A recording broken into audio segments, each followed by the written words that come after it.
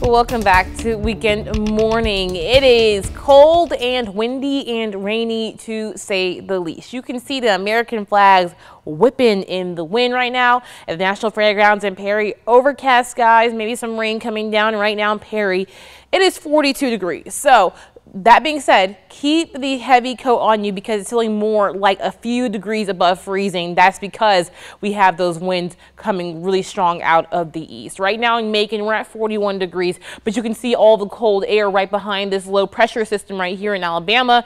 18 degrees now in St. Louis, 11 degrees in Omaha, Nebraska, 36 in Little Rock. So people behind the cold front are struggling to stay above freezing or well below. That is going to be our future as we head into your Sunday night into Monday. But for now, let's enjoy the nice weather we have right now in terms of temperatures. 35 degrees now in Monticello, 38 in Sandersville, 43 in Wrightsville, 43 in Dublin, 41 for both Macon and Warner Robins, 50 for Cordele and Americus. Now, these temperatures are not going to last long, nor do they feel warm like the 50s there in our southern counties. That's because we have winds really blowing out of the east, gusting up to 30 miles an hour this morning. So make sure you have your trash can inside because you do not want to have an argument with your neighbors this morning about why your trash is in their yard.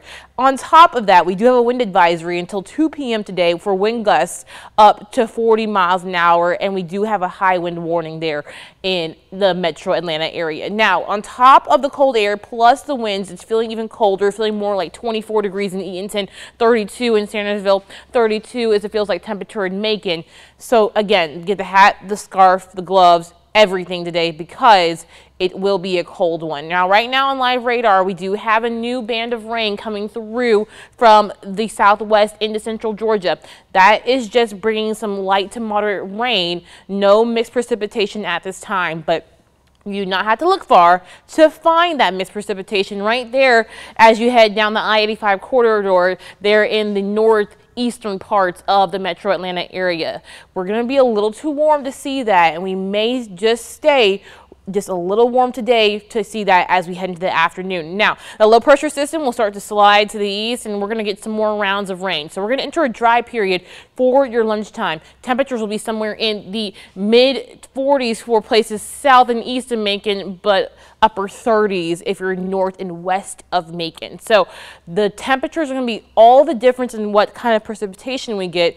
But for right now, we're expecting a cold rain, maybe some mixed precipitation for our extreme northwestern counties, including Lamar, Monroe, and Upson counties. Okay, that's because they're going to be a little bit colder than we are anywhere south of that. So cold rain comes back again as we head into your afternoon and evening. Temperatures dropping throughout the day into the 30s, and then we're going to even drop further than that as we head into Monday morning. Now, the black ice could be a possibility as well, but the graph model is still holding on to the chance to see some flurries in central Georgia. I don't think we're going to see that here, but again, it's still a possibility. Same with the GFS, still hinting at the same thing, but otherwise, let's just expect a cold rain for now. Temperature is going to rise into the upper 40s for MLK Day.